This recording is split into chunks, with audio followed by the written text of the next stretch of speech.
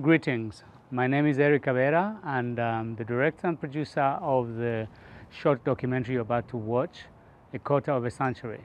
As you may know, I've been making documentaries and feature films for the past 25 years, and this is the tribute to our loved ones. This is a tribute to really the effect of memory. How do you reflect upon our memory in a span of 25 years?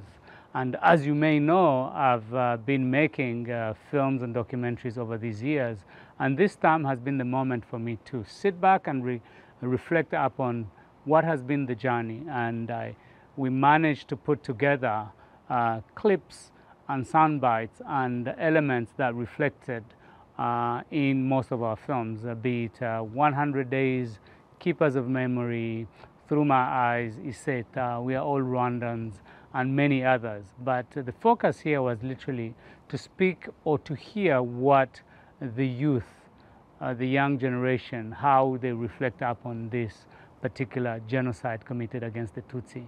We know that our memory is very heavy, and we know that it's very, very difficult for us to actually walk on that path. So this is very much a reflection of the journey of our country, the reconciliation process, the rebuilding, the resilient leadership that has made Rwanda what it is today. So I'm very, very humbled and honored to present to you this documentary. Thank you very much, and may God bless you.